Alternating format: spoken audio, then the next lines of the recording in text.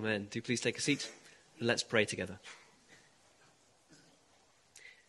Father in heaven, thank you so much for the Gospel of John. Thank you that these things were written that we might believe in Jesus, and that by believing we might have life in his name. Help us then to clearly see Jesus and to respond to him appropriately, to bow down before him as the King of all kings. Be with us now and help us as we open the Scriptures. For Jesus' sake, amen. In this scene, there is one man who is in fact God, and he is truly all-powerful. He can do anything he wants, and yet he appears weak, helpless, defenseless. There is another man who presents himself as being powerful, but he is, in fact, backed into a corner and forced to act in a way that he does not really want to. The reality is a complete reversal of the appearance. How it appears on the surface is not at all how it really is. And we'll see that as we work our way through this passage. Chapter 19, verse 1. Then Pilate took Jesus and had him flogged. Now that would be a shocking verse in and of itself. But just cast your eye back to verse 38 of the previous chapter, and you'll see that Pilate has already declared Jesus to be innocent. He says, I find no basis for a charge against him. The man is innocent, Pilate says. Surely the next thing you would expect him to say is, Jesus is released. The case is thrown out for a lack of evidence. There is no basis for a charge against this Jesus, and Pilate knows it. Luke's gospel gives us a longer speech from Pilate here, which is insightful. This is what Pilate said. You brought me this man as one who was inciting the people to rebellion. I have examined him in your presence and have found no basis for your charges against him. Neither has Herod, for he sent him back to us. As you can see, he has done nothing deserving of death. So a clear, unequivocal pronouncement of innocence. And then the very next verse, therefore I will punish him, and then have him released. What a strange sentence to find after a declaration of innocence. Clearly, he's not operating out of principle. He's pandering to the crowd, isn't he? He's doing what they want him to do, even though he knows it is not right. A courageous leader would have said, look, I've heard the case against him. I have interrogated him. I have found him innocent. I've sent him off to Herod. He has found no wrong in him either. He sent him back to me. I've talked to him again. I've given my verdict. He's done nothing wrong. He walks. He goes free. Not a hair on his head will be harmed because he is an innocent man. I know it and you know it. But Pilate, of course, he knows he cannot afford to upset the religious leaders. These religious leaders, while they're not all powerful in Israel, they do have an enormous influence over the people. He knows that if he upsets them at a time like this, things will go very sour very soon for him. Why is the timing significant? Well, because it's Passover weekend. Of all the times of the year, it's Passover. There are about 2 million Jews gathered in Jerusalem to celebrate the Passover. This is a religiously supercharged crowd of fervent followers of God. Almost all of them respect the religious leaders. And so, if you upset the religious leaders, you upset 2 million Jews at a time when things are balanced on a knife edge as it is. Passover is the time of year when they remember that they were once ruled over by an evil, oppressive superpower. They were living under Egyptian rule, weren't they? And of course, God overthrew that empire and allowed them to walk out free from under their clutches. There is already a kind of sentiment of revolution in the air, isn't there? So why does Pilate have him flogged if he knows he is innocent? Well, the answer is this. He's trying to appease the crowd. He's trying to prevent an uprising. He's trying to be tactical here. He intends to inflict so much damage on Jesus and then present Jesus to the crowds that their kind of bloodlust will be satisfied. that they'll see what a mess they have made of Jesus. They will see with horror in their eyes and say, you know what? No one should have to endure this. Not even Jesus, who we've just been calling for the crucifixion of. It's okay, Pilate. We're not pursuing the death penalty anymore. Pilate has two great longings in the text. I want you to follow these as it unravels. He wants to please the crowd and set Jesus free. You might not know it, but that is truly what he wants. He wants both of those things, to please the crowd and to set Jesus free. And he's trying to have both of those things, though he can only have one. This, by the way, is his second attempt to do both of those things, satisfy the crowd and set Jesus free. The first attempt was just hinted at the end of chapter 18. It's expanded upon in other Gospels. His first attempt was through the Barabbas plan. You remember this? He's a very clever guy, Pilate. He's got tricks up his sleeve. It's summarized in just 2 verses in John's Gospel. From chapter 18, verse 39, Pilate says, "It is your custom for me to release to you one prisoner at the time of the Passover. Do you want me to release to you the King of the Jews?" They shouted back, "No, not him. Give us Barabbas." And then we're told, now Barabbas had taken part in an uprising. Barabbas is a genuinely vile and violent man. He is a real threat to the peace of Israel, someone who genuinely might bring the wrath of Rome down upon them all in a way that Jesus clearly has never threatened to do. Again, Luke expands on Barabbas. He tells us he was thrown into prison for an insurrection in the city and for murder. These are really serious crimes that Barabbas is locked up for.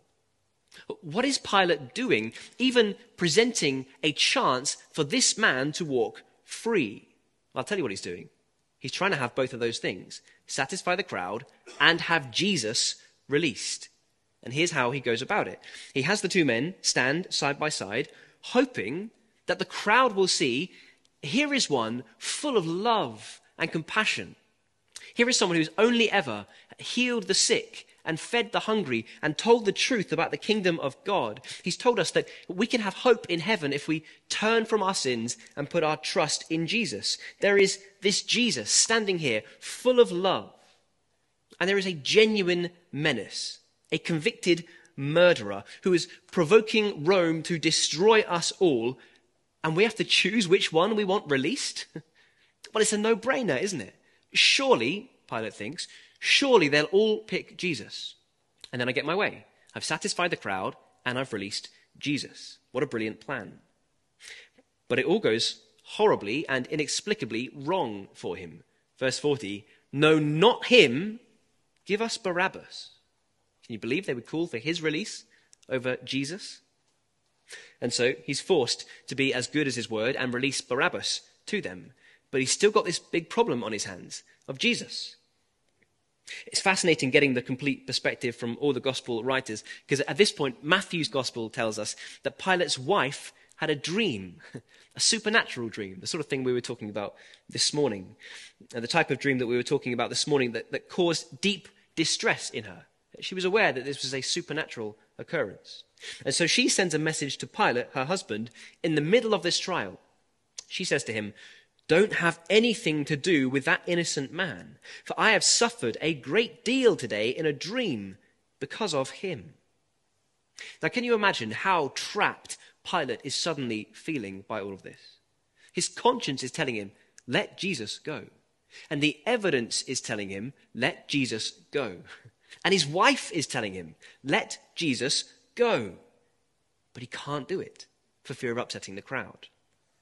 Ironically, he presents himself as being this kind of powerful figure in the narrative. He is anything but powerful. He's trapped, isn't he? He doesn't have the power even to do what he knows he should do. That's how powerless, how weak, how foolish, how selfish, really, Pilate truly is. So plan 1 failed. The Barabbas plan was a failure. Plan 2, as we've just mentioned, is to cause Jesus to be so battered that when they see him, their heartstrings will be tugged. They will see Jesus in such an utterly sorry, blood-soaked state, evidently battered and bruised, that the crowd will say, that's enough. He's been through enough.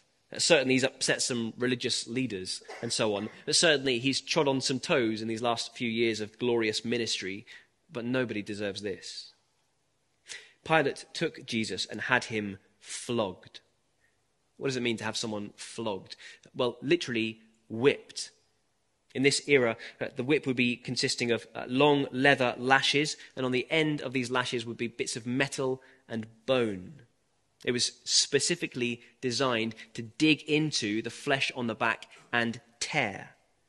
Again, agony the likes of which we couldn't even imagine.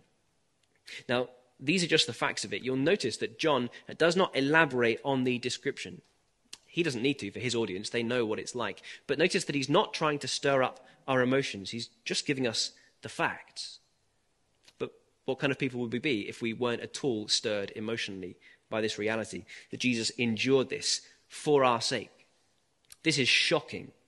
It is stunning. Both the love of Jesus to voluntarily go through this and the hatred of mankind towards their Maker. The soldiers twisted together a crown of thorns and put it on his head. This crown, as I'm sure you know, would not just have irritated Jesus, not the kind of garden thorns that you see walking home. It would have pierced Jesus. It would have caused extraordinary amount of blood flow. These thorns were long and perfectly capable of puncturing skin. What would be the effect of a whole crown full of these thorns plunged into the scalp? There is a significant network of blood vessels in your head, which is why a small head cut can elicit a great deal of blood. At this point, Jesus' face would have been just a mask of his own blood, covered from his own wounds that the crown of thorns would have opened up on his head. And still they don't stop. They went up to him, listen to this, again and again, saying, "Hail, King of the Jews." Do you get the sense that they're enjoying this? This is not required of the soldiers to mock Jesus. They've clothed him in purple. They've put a crown upon him. Matthew's gospel says that they blindfolded him, put a staff in his hand as though it were a scepter for a king. They smacked him around the face and said, "Prophesy, which one of us hit you?" As we read here, they slapped him in the face. They also spat upon him multiple times and tore his beard from his face. Again, none of that was required of them. It's purely an expression of their hatred towards Jesus. Look at verse 4. Once more, Pilate came out and said to the Jews gathered there, "Look, I am bringing him out to you to let you know that I find no basis for a charge against him." Imagine that. Bringing out this man, declaring him to be innocent, and also that you have battered him to pieces. It's such hypocrisy, right? Such cowardice from him. When Jesus came out, wearing the crown of thorns and the purple robe, Pilate said to him, "Here is the man." As soon as the chief priests and their officials saw him, they shouted, "Crucify! Crucify!" But Pilate answered, "You take him and crucify him. As for me, I find no basis for a charge against him."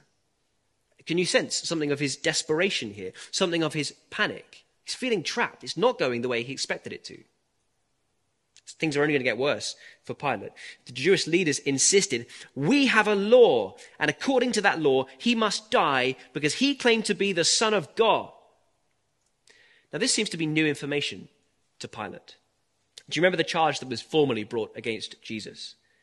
It had to be a charge that the Romans would care about to get him killed upon a cross. And so they brought him up on the charge of treason, effectively, that he claimed to be a king, that he was inciting a rebellion. Which is why we saw last week Pilate asking those questions, "Are you a king? Are you the king of the Jews?" And Jesus said, "My kingdom is not of this world." Well, now the Jews have let some more information slip. Who knows if they intended to reveal this or not, but certainly in the heat of the moment, they've revealed their true motive. They're trying to kill him actually on the charge of blasphemy. It's because he claimed to be God. That's why they want him gone. My word, thinks Pilate. Did he really claim to be the Son of God? Imagine the hair on the back of his neck standing up at the thought of that. When Pilate heard this, he was even more afraid. He went back inside the palace. "Where do you come from?" he asked Jesus. Can you picture that scene? It plays out like a film strip in my mind. I can see the fear in Pilate's eyes. I can hear the kind of tremble in his voice as he asks Jesus these questions. Where do you come from? Starting to suspect that this man might not be all that he appears. He might be much more than that. Jesus is clearly like no one he's ever met before. Pilate, no doubt, has presided over many deaths before. He has no doubt seen many people plead for their lives and beg to avoid the cross. And here is Jesus standing before him. He's silent. He's calm. He's confident. He's self-assured. Almost as though he's completely in control, even though he's on the receiving end of this horrible mistreatment. Pilate was amazed by him from the first interaction they had together. Now he finds out that this man, Jesus, has claimed to be the very Son of God. You could almost feel sorry for Pilate if he weren't such a coward. He's trapped, ultimately, by his own sinful pride. Where do you come from? He asked Jesus. But Jesus gave him no answer. Do you refuse to speak to me? Pilate said. Don't you realize I have power either to free you or to crucify you? Now, isn't it remarkable just how unaware Pilate is of the true dynamics of this situation? Firstly, he is a mere mortal, isn't he? The most powerful person on the planet could not boast about his power to the very Son of God. He's there talking with Jesus. Jesus, who walked on water, who raised people from the dead, who fed thousands of people with miracle bread. God himself made flesh and walking among mere mortals. Imagine going up to that God-man, the Lord Jesus Christ, and boasting about your power to him. It's like an ant boasting to a lion that it's pretty dangerous, don't you know? Not at all, Pilate. You have no power, especially not compared with Jesus. He's so powerless in this situation, he doesn't even realize it. Now, technically, Pilate is in charge of the people, but do you see that pride is in charge of Pilate? He's a slave to his own sin, and he can't even see it to free himself from it. He knows with his head what is the truth, and yet his heart is in the grip of godlessness. There's nothing he can do about it. In reality, he has next to no power because he knows what he ought to do, and he can't bring himself to do it. It's like the definition of powerlessness. He is, in fact, the picture of a powerless man, and yet he still puffs up his chest and lifts up his chin and boasts to the very Son of God. Do you refuse to speak to me? Pilate says. Don't you realize I have power either to free you or to crucify you? Jesus responds with silence. Don't you think that most people, having received this treatment, having been bruised and battered such as Jesus has been, don't you think they would at least be weeping by this point? At least be pleading, at least be begging to let the punishment stop here. Just don't send me to the cross. Not Jesus. In fact, would you believe it? That's the one place he wants to go for the sake of his people. Completely self-assured, conducting himself even now with real dignity and true majesty. Jesus doesn't dignify Pilate's ignorance with an answer, just meets it with silence. And of course, in doing so, he's fulfilling prophecies from Isaiah 53, that like a sheep before its shearers is silent, so he did not open his mouth. Jesus speaks only when he chooses to, and not when someone else demands him to. He goes on to say, you would have no power over me if it were not given to you from above. I think there's a great double meaning in it, knowing Pilate's own personal circumstances. Firstly, all power, all position comes from God in the first place. It's a gift from him, and we will be judged for how we have used these kinds of gifts while on earth. Were we selfish or selfless with the position, with the power that we were given? Also, as we talked about last week, Pilate's position is largely there because he's married into the right family. He's married into the family of the emperor. It was a position given to him from above, as it were. You would have no power over me if it were not given to you from above. Jesus continues, the one who handed me over to you is guilty of the greater sin. Notice they're both guilty of sin. There's no getting around that. Both Pilate and those who handed Jesus over to Pilate, the religious authorities, Judas and the like, who handed Jesus over, they claimed to be waiting for the Messiah. They claimed to be longing for the Messiah. And when the Messiah turned up, all they tried to do was kill him. They are guilty of the greater sin, trying to slay the very Son of God. But don't miss that statement. You are both guilty of sin, Jesus says. They are guilty of the greater sin, but nevertheless, Pilate, you are guilty of sin. You will know that Pilate eventually loses this kind of back and forth with the crowd, and he washes his hands of the situation. You remember that? He declares himself innocent of this man's blood. What an extraordinarily arrogant thing for Pilate to do. And just because you declare yourself innocent doesn't make you innocent, does it? Just because you wash your hands does not mean that you can wash your heart of the sin that saturates your being. It's not nearly as simple as that. It took the death of Jesus to deal with sins. What can wash away my sins? Nothing but the blood of Jesus. That's the answer. And so Jesus declares him guilty of a very serious set of sins. As we saw this morning, all sin deserves death. If we are not cleansed by Jesus, if he does not die in our place, then the punishment lands upon us. It has to. Pilate might declare himself innocent, but that won't save him. Pilate might wash his hands and call himself clean, but that won't save him. What he needs is for this lamb to be a substitute in his place to deal with his sins once and for all. It's the only way he will ever get to be regarded as innocent. Now, we don't know if Pilate ever did repent. We can certainly say this much: there is no indication in the text that he did. It seems as though this stark statement of truth from Jesus, that he is guilty of a very serious sin, it does fire him up and get him into action. He believes Jesus is innocent of crime. He might even be innocent of sin. He claims to be the very Son of God and certainly displays a kind of supernatural confidence, even in the face of the worst death the world has ever seen. And so as a result of this exchange between him and Jesus, we read verse 12, "From then on, Pilate tried to set Jesus free." Did you hear that? He tried to set Jesus free. But as you know, he didn't set Jesus free. So despite his great claims of personal power, he does not even have the power to set an innocent man free, even when he wants to. That's how powerless he really is in this situation. His sin rules over him, of course. Well, the religious leaders, they have one last card to play. And they know this will seal the deal. This is where they begin to shout, "If you let this man go, you are no friend of Caesar. Anyone who claims to be a king opposes Caesar." Now, we've already seen that Jesus is a king, but of an otherworldly kingdom. At any hint of his disciples wielding weapons, he has told them to stop. We've also seen that the real reason he's on trial in the first place is not because of his claim to be king, but actually his claim to be Messiah. That's why the Jewish leaders hate him and want rid of him.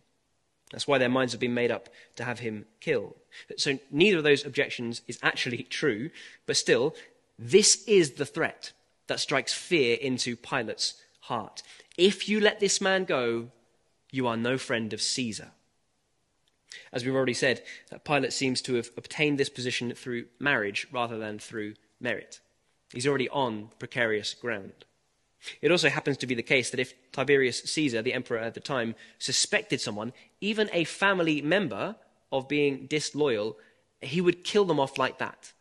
He killed a son and a grandson and a nephew and many others beside, but close family members included. Certainly he'll have Pilate killed without a second thought if he thinks Pilate is disloyal. He was absolutely merciless. If that rumor finds its way back to Caesar, he'll be in real serious trouble. It is the thing that pushes him over the edge. So verse 13, and notice how it's directly connected with what the religious leaders said. When Pilate heard this, he brought Jesus out and sat down on the judge's seat at a place known as the stone pavement, which in Aramaic is Gabbatha. It was the day of preparation of the Passover. It was about noon. "Here is your king," Pilate said to the Jews. But they shouted, take him away, crucify him." "Shall I crucify your king?" Pilate asked. "We have no king but Caesar," the chief priests answered. We talk about treachery, right? There it is. Finally, Pilate handed him over to them to be crucified.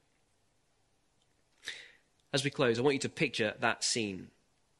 Pilate, as we've noted, literally sat in the judgment seat with Jesus standing before him.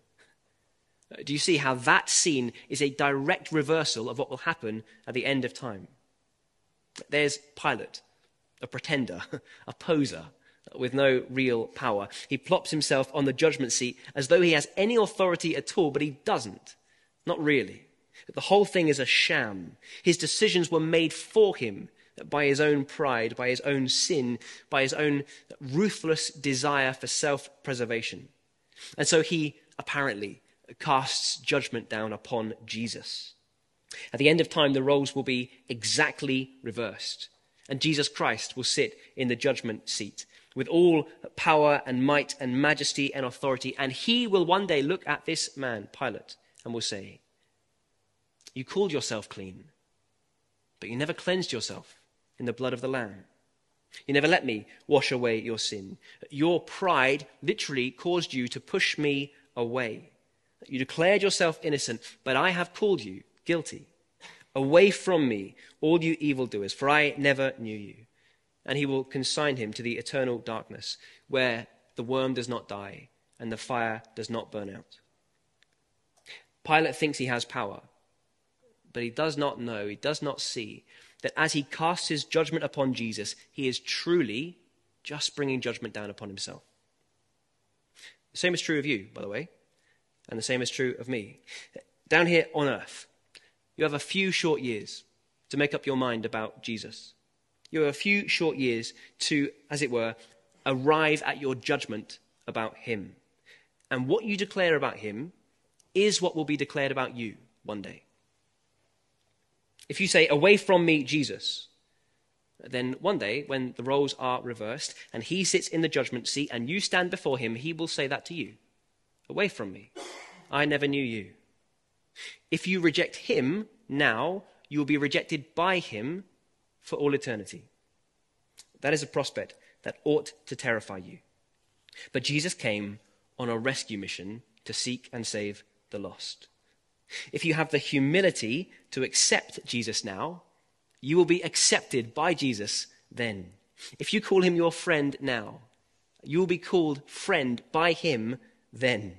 If you want relationship with him now, you will have relationship with him for all eternity. So my final plea for you today, if you trust Jesus, then rejoice and relax. The work has been done for you by him. You have much to give thanks for. If you do not trust Jesus, may it be the case that you get no rest, no peace in your heart, no sense of eternal safety until the day you bow your heart before him and say, "Jesus, I love you and I want relationship with you." And on that day, you will be delighted to find that he says exactly the same about you. "I love you and I want relationship with you." Let's pray. Father in heaven, thank you so much for sending Jesus. Thank you that he had such power and yet was willing to lay it aside temporarily, to humble himself and become a man, even to die, and to die upon a cross. As we see him in the scriptures here, it stirs our hearts to see the courage with which he went through these final hours of his earthly life. Will you help us, Lord, to be not just moved, but changed? Will you help us not to just regret our bad decisions like Pilate, but to repent of them, to turn from them, and to put our trust in you? And we ask it all in Jesus' name. Amen.